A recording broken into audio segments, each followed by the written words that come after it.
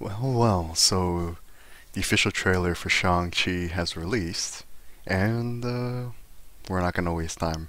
Let's just kind of watch it. This is one of the movies I'm pretty excited for, so let's take a look. Throughout my life, the 10 rings gave our family power. Oh, they're going right into it. Wow. If you want them to be yours one day, you have to show me you are strong enough to carry them.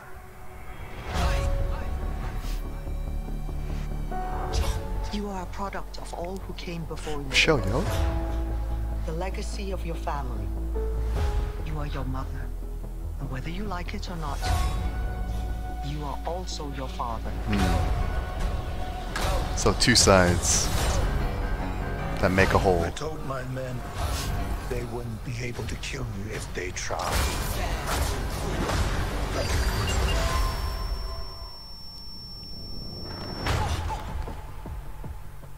Glad I was right. You're just a criminal who murders people. Be careful how you speak to me, boy. Oh, wow. I thought I could change my name, start a new life. But I could never escape his shadow.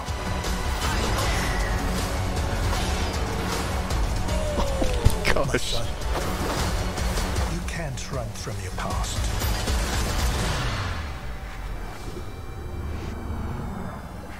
Is that a dragon? Is this what you wanted? Are they fighting for the rings? Oh my gosh. You got this. Is that Wong? Thank you. That wasn't Wong at the end, was it? It looked like him because of the magic and the attire. But that's not Wong from Doctor Strange, right? But, that's a great trailer, I gotta say. So they're diving into the mythology side of things, I feel like, because they're talking about 10 rings, and then Michelle Yeoh's character is probably gonna be more of like the mystical side. But I'm still very curious about what the 10 rings are, because they look more technology based.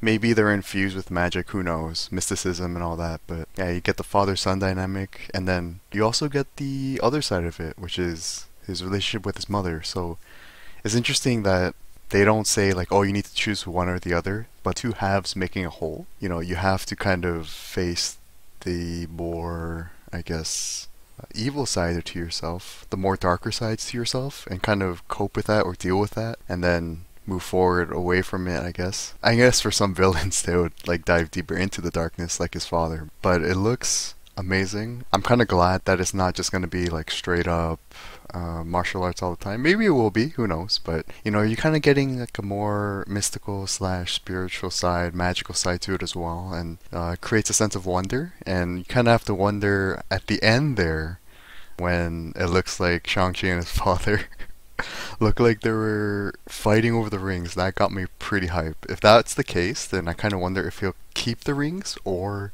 he'll destroy them. We'll see. But oh my gosh, it was so good. And then we have like, you know, Shang-Chi's journey, and then we're gonna see where he ends up. The dragon, we got a glimpse of a dragon, I guess. Isn't that kind of taking away from Iron Fist though? I don't know. Kevin Feige has freedom to do whatever he wants in the MCU now. What did you think of the official trailer for Shang-Chi and the Legend of the Ten Rings? Are you excited for this cast? I don't think I knew Michelle Yeoh was in this, which caught me by surprise. So I was pleasantly surprised by that. But what did you think? Leave all your thoughts in the comments. And as always, thanks for watching another video. Stay safe, and I'll see you in the next one.